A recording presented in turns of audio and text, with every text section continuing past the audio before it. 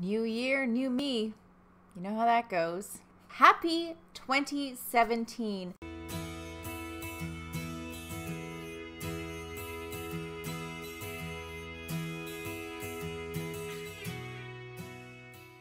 Over the Christmas holidays, actually on December 31st, I hit a goal that I was striving for all year, and that was to hit 2,500 subscribers. I made it the day of December 31st. I was so excited. In fact, I did a little Facebook Live. It was quite funny. We did it! Thank you, thank you, thank you. Here's my happy dance. You guys helped me get to 2,500 subscribers on my YouTube channel. That was my biggest goal of 2016, and here it is, the last day of the year, and you helped me get there. Thank you so much. Like, I could almost cry. We are going to talk about social media today, and in fact, we're going to talk about Facebook. Some people say to me, oh, nobody uses Facebook anymore. Well, not true. It's still the #1 social network on the internet today.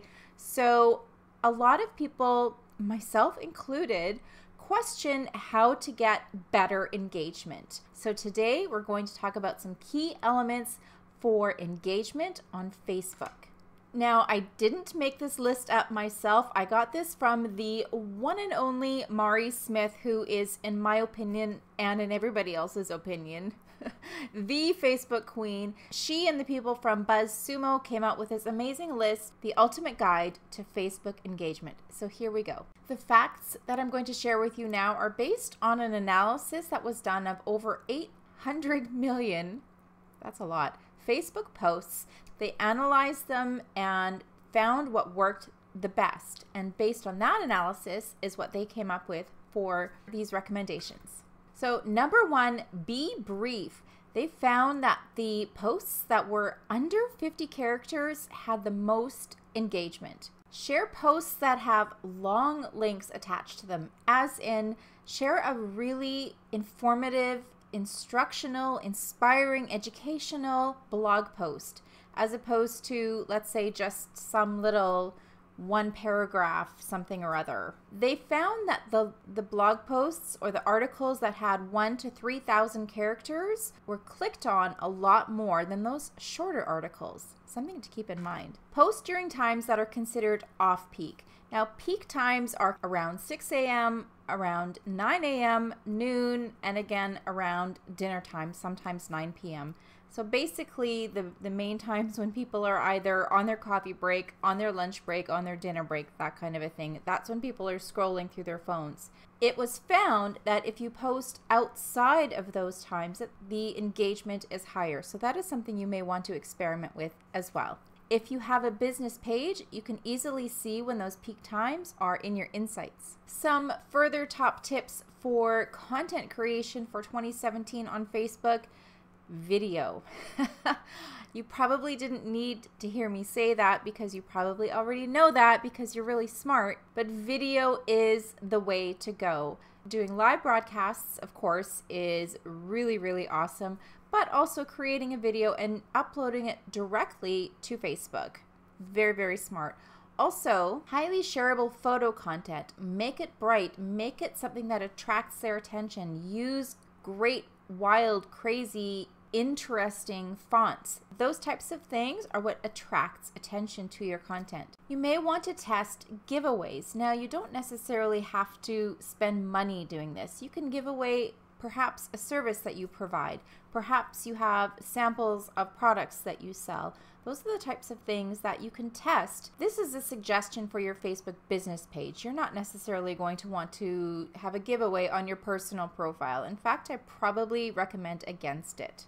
Post a minimum of 5 times per week. Now, I know for some of you that sounds like a lot, but if you're serious about marketing using Facebook, you're going to need to up the ante a little bit. I know I personally post on my business page at least once per day. Sometimes it's up to 3 times per day. That creates awareness for your brand because of the consistency. As you can probably tell by now, consistency is ridiculously important. And of those 5 posts per week, make a lot of them video, Facebook Live, and creating videos such as this and uploading them. And the last tip that I'm going to share with you today that is based on the research that Mari Smith and BuzzSumo did is of the posts that you're going to be doing, make the majority of them educational and entertaining. There are a lot of people on Facebook and they're still searching for answers. Who knows, maybe you have the answer. Educate your fans, educate your audience. Talk about why your product does this or how your service improves their life in that way. It's really, really important to not just sell all the time, but give them something of value. There's a lot more to this article that I've been basing this video on. I'm going to link that up in the description below so that you can read it for yourself. It's really interesting.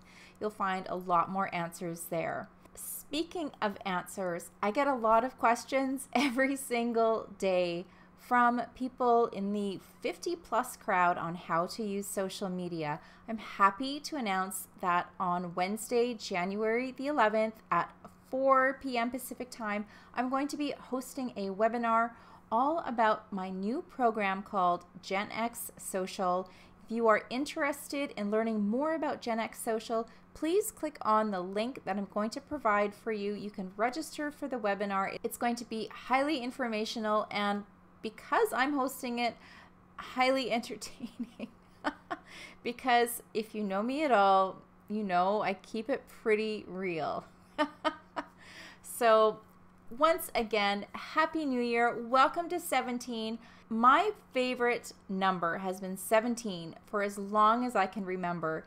Since the moment that the calendar switched over to this year, I don't know why, but I can't even call it 2017, although I probably did at the beginning of this video. But I personally am calling it 17. Welcome to 17.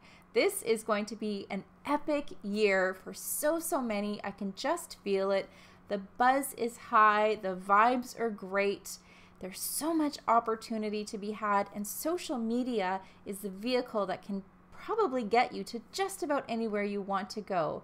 So if you need help with learning how to do that, come and join me on my webinar. It would be great to see you there. Thank you again so very much for spending a little bit of time with me today. Of course, you know it means the world to me. If I haven't already told you, I'm telling you again because I love you. It amazes me that after all these years, I still have an audience on YouTube, and I'm so grateful. I'm so excited for this year and where we are headed with content, and I really hope to pick up my game on this platform as well. So stay tuned for some really fun things.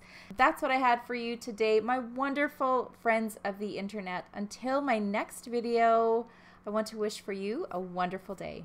Bye for now.